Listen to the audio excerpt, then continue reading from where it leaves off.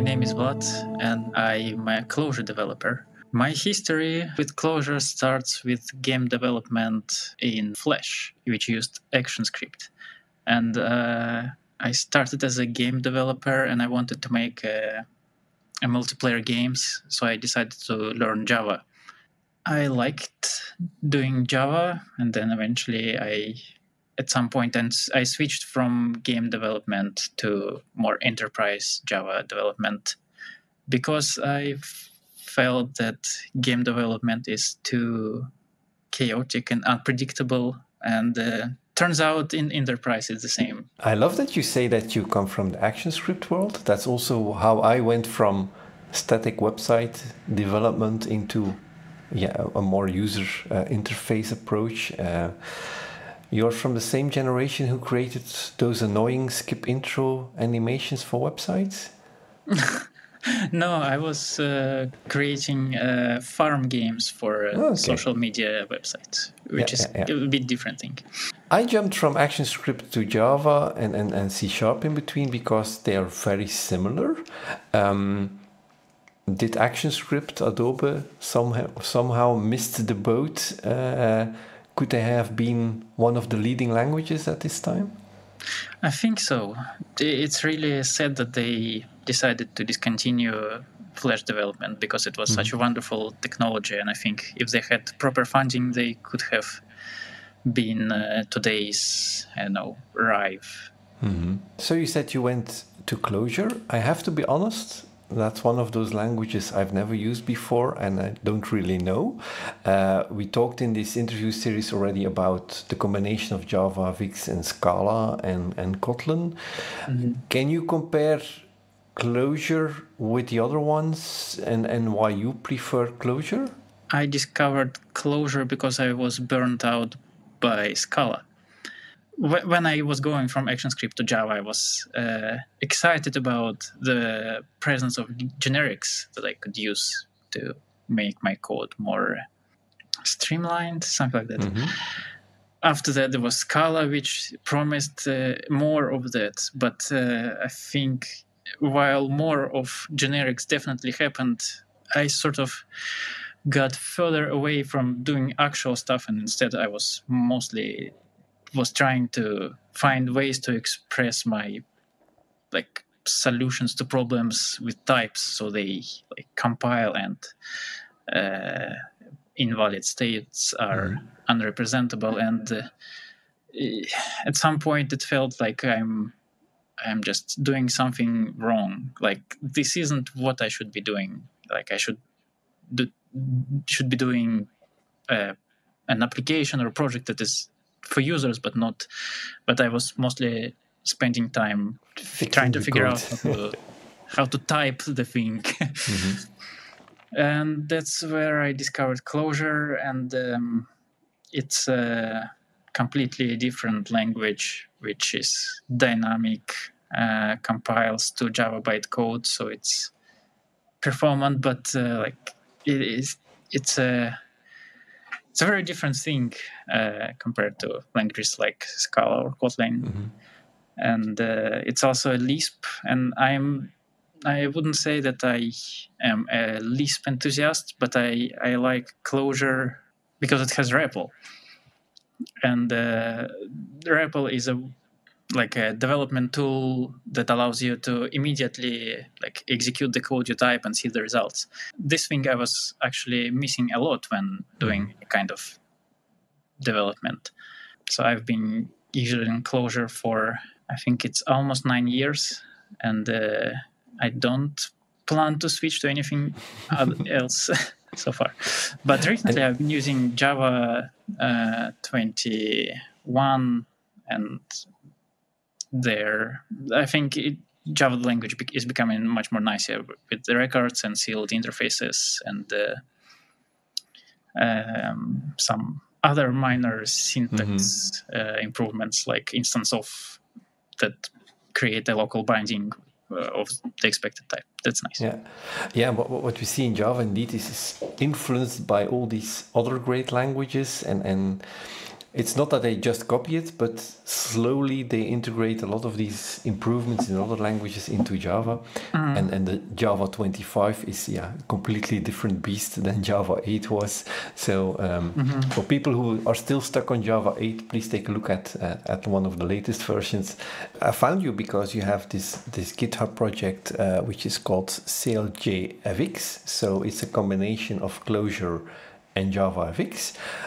What is the goal of this project exactly? For the context, I work as a developer of a game editor, like an editor application for a game engine, which is written in JavaFX. Before that, I was writing Clojure script, a dialect of Clojure that is compiled to JavaScript. I was writing a web application with React, and it was very nice. I think it's a very nice paradigm. So when I got the job at Defold and I looked at the source code, I realized that I'm gonna miss that, and I don't want to lose it. So I wanted to create a React-like library for JavaFX so that I could have the same experience where I can just create a function that from data return view, and the rest will be done automatically. That's the first reason why I decided to do it. And there is another one. I wanted to create a REPL for Clojure, which is like with more features. And just to explain, REPL stands for read eval print loop, which is a standard way of working with Lisps. And I didn't like the print part, because you get back just a text, and you can't really do anything with it other than read it. Is it something you can show? So if people never used Clojure before, how the code looks and how you can combine it with JavaFX? If you're talking about just the Clojure language itself, so it's a Lisp which places the functions at the front and then the arguments, and then you compose multiple calls like that together. Hello world in Clojure looks like this. Print line, hello world. Okay, and it returns nil, and it also prints hello world into the console. And how do you now combine this with JavaFX? I wrote this Cljfx library, and we have to import it first. Okay, so what we're gonna do? Execute some code on JavaFX thread. Yeah. And create a component, and then we will write a map that describes this component. So it's going to be stage, and we are showing it. And the stage needs a scene, and the scene needs a root, and the root could be a label.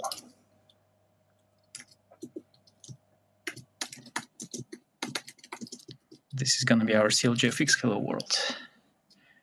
Let's see if it works. Okay, so it's a bit small, but it works. Very small window, but maybe we could make it a little bit larger with styling. Fix font size 20. Maybe we also could add some padding. Okay, that's a bit better. Yeah. Maybe we could make it even bigger for the demo. Okay. You can probably define also the size of the scene somewhere. Yeah. The whole window. I don't remember exactly where is it on a stage.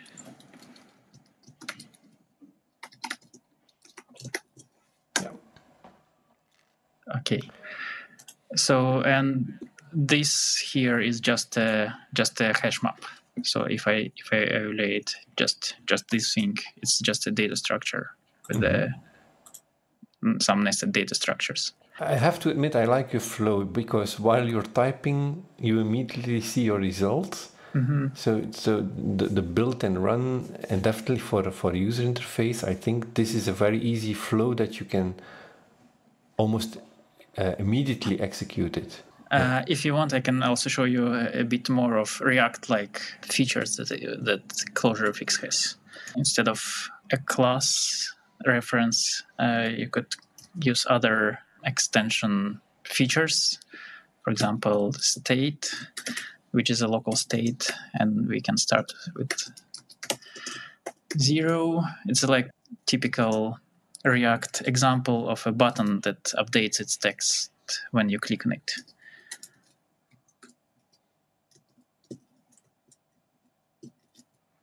Okay, so and this is done with just functions. So in Clojure, this is a function definition, and here it's arguments that are immediately destructure. So it receives a hash map, and I extract keys like state and swap state.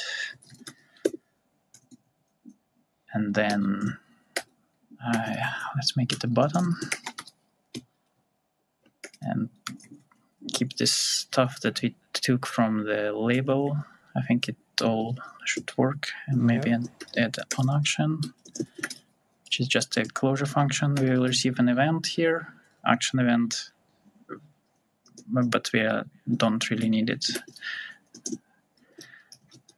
And we will just increment the state on every click. And the text would be clicked state times. Okay, so we created a simple function, so like we can call it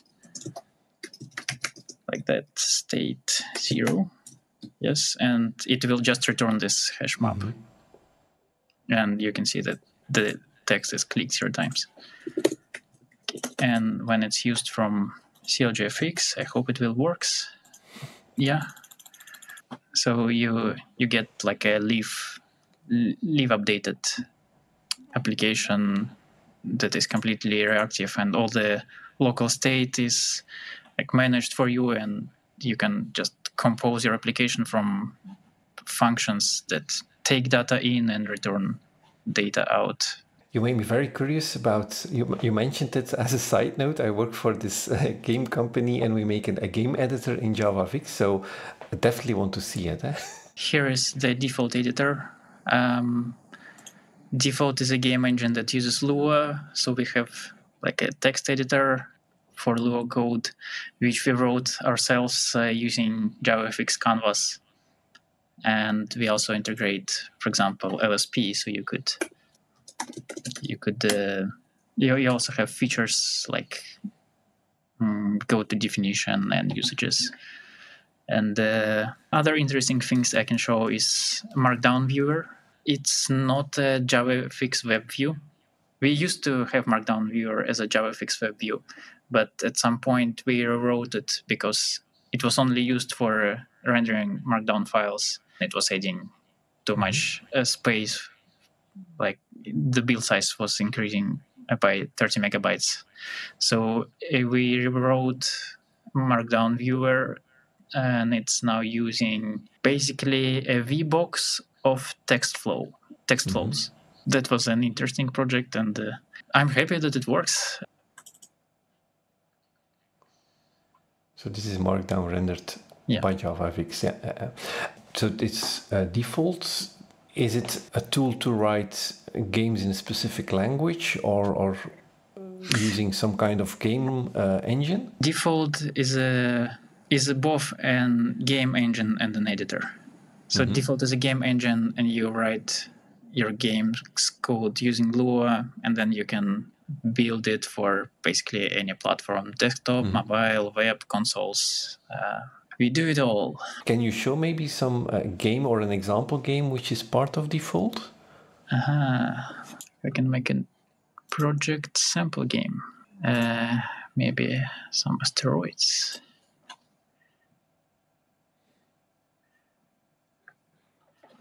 Okay, yeah, so here we open a sample game, and it has a description, and hopefully it works. First time right. What we're seeing now is the game is created in a JavaFX editor. The engine is in another language. The engine is written in C like C++. I don't work on the engine. But it's great to hear that although you have a game engine in C, C++, you chose for Java and JavaFX for the editor. Is the reason that it's easier to build an editor with a tool like that? The reason the GDK was picked was its capabilities for multi-threading programming and how easy it is to write, like build pipelines that produce the final bundle of the game from initial resources. So the build pipeline is in Java, and for the same reason, we decided to make the editor in Java. And JavaFX is the best choice, I think, for writing the editor. What's the goal with your Clojure project? Do you want to, is it mainly to improve your own workflow and the tools that you are building? Are you sharing it? Are you looking for contributors or users? What is a bit the goal of this GitHub project? Okay, so I guess that's a bit egoistic for me, but yes, I did it for myself mainly. But I accept contributions, though in the years that it's been released for, I didn't get that much. With this video, we want to promote it a little bit, show people it exists, and see how this evolves and how Clojure and JavaFX together can grow maybe, and see how they can evolve. What evolutions do you hope will happen within JavaFX itself or Java? I hope that keyboard shortcut handling will improve on Linux, because we still have issues with Linux users. I guess, I mean, Linux is a zoo, so I guess you're bound to have some inconsistencies between different distributions, different keyboard layouts, but we are having some issues there. Yeah. And can Clojure and Java grow closer together? I think they're already close enough, because Clojure compiles to Java bytecode. How much closer can you get? But I actually think Java might be moving a little bit in the direction of Clojure, because Clojure was, I think, or maybe the first language that introduced immutable data structures as a first-class primitive of the language, and now Java is actively acquiring the same capabilities. Okay, thank you for your time. Thank you for your work and sharing your project on GitHub, and looking forward to how it evolves. Yes.